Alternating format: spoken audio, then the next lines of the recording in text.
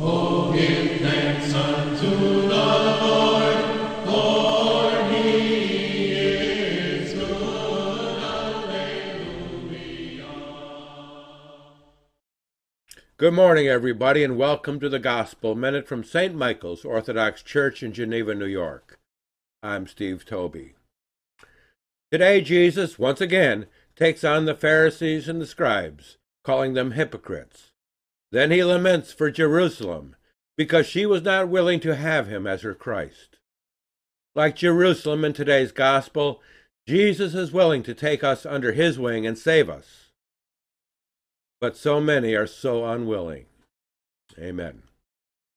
Now, let's hear today's Gospel according to St. Matthew, chapter 23, verses 29 through 39.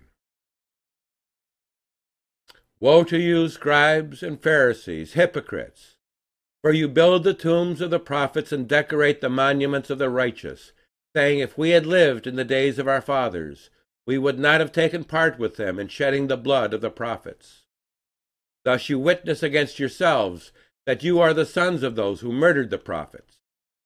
Fill up, then, the measure of your fathers. You serpents, you brood of vipers, how are you to escape being sentenced to hell?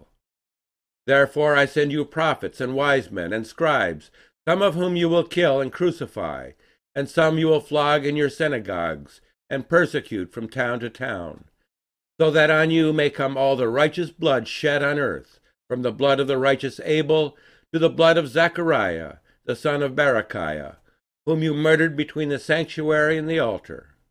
Truly I say to you, all these things will come upon this generation. O Jerusalem, Jerusalem, the city that kills the prophets and stones those who are sent to it. How often would I have gathered your children together as a hen gathers her brood under her wings, and you were not willing. See, your house is left to you desolate, for I tell you, you will not see me again until you say, blessed is he who comes in the name of the Lord. The Word of God. Well, have a good day, everybody, and I'll see you again tomorrow. May God bless us all. In the name of the Father, and of the Son, and of the Holy Spirit. Amen. Oh, give thanks unto